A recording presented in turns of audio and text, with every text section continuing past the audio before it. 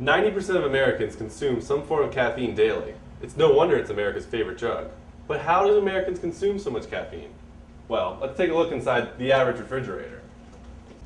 Chocolate bars contain caffeine, soda contains caffeine, coffee has caffeine, and even some forms of medicine have caffeine in it. As we can see, caffeine is in a lot of various products. But what does it do exactly when it's in our bodies?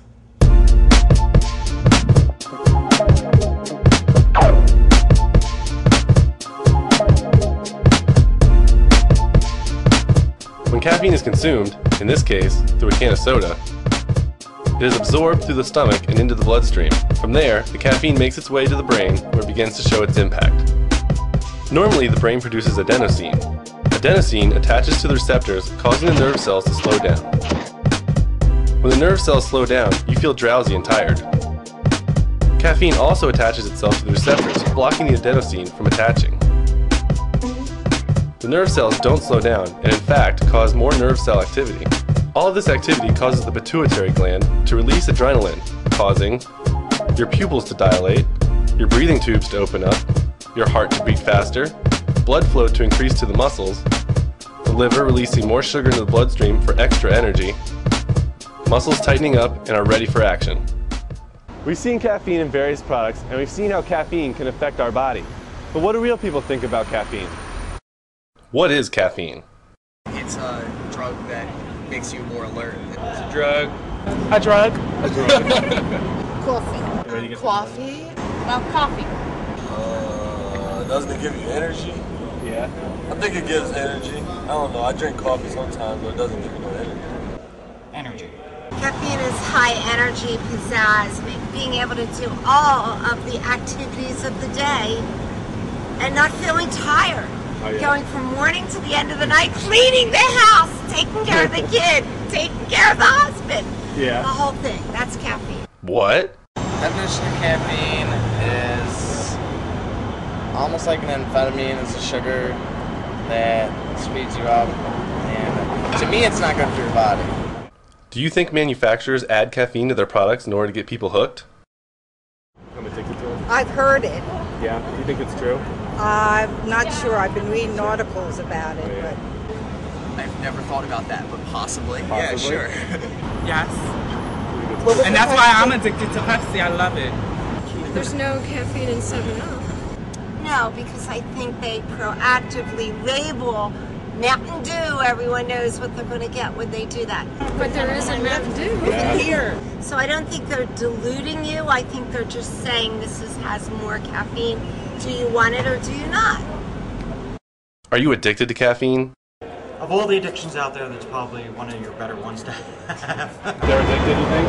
They're hooked, yeah. Do you think you're addicted then? Yes. Yeah, you are? Yes. You think it's a very addictive drug? Actually, yeah.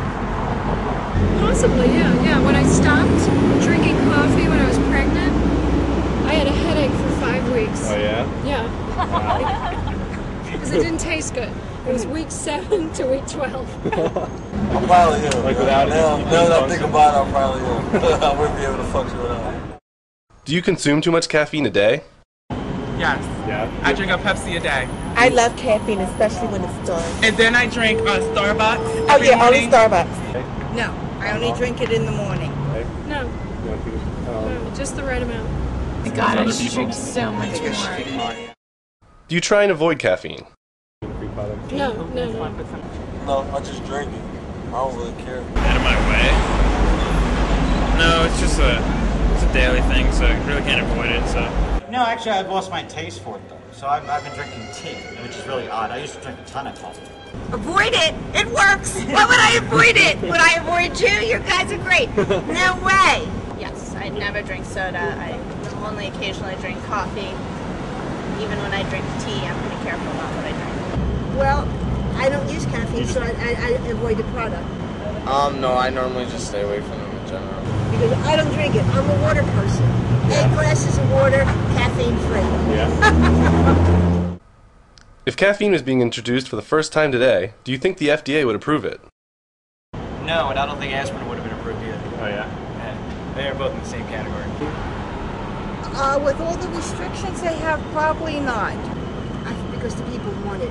Yeah, they push the FDA off the map, and they would say they want it. Probably because it's not to where it is a drug, so they know that they can put it in products that people will buy more of, and they'll profit off of it by allowing it. Yeah, they approve all the other drugs. I mean, like, all the sort of, like, antidepressant drugs like that, they approve all that stuff that's way more addictive than caffeine. Yes, I do. I do, because you're very alert. You can handle cars. You can do more than anything. Eliminate the alcohol, but do the caffeine, because you can see, hear better than ever. Yes, why not? Not at all. No, because it's a drug. Yes. Oh, we would hope, and we would protest if not. Would you? Wouldn't we protest? I we love would so protest. So we learned a lot about caffeine today and how it affects your body. If you'd like to learn more information, please check out the How Stuff Works website listed below. Wait a second, I used to run a coffee shop. Oh yeah? That's good. And caffeine rules, woo! Okay. Whenever I need it, I'm high all the time myself. You know, I'm a natural high, not high on high.